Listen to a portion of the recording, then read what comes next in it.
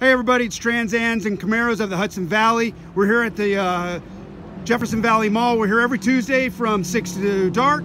Come on down and show us your ride. Speaking of a ride, we have a member's ride today. Member, introduce yourself.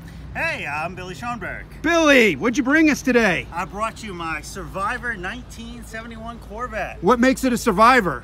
It's all original. The original owner owned it till 2017, and when he passed, it came very quickly over to me. So you've got this in 2017 from the original owner. It's a Survivor, which means everything's original. The paint's original. The interior's original. Got it. What's special about the car, Bill? I drive this car everywhere.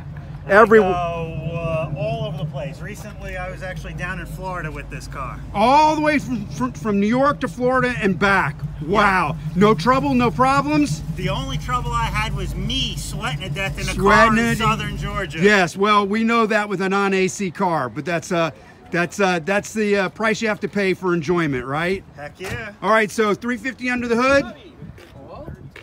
All right. Well, Bill, thanks for bringing us the car. Thanks for showing it to us, and we'll see you soon. Thank you. All right, bye-bye.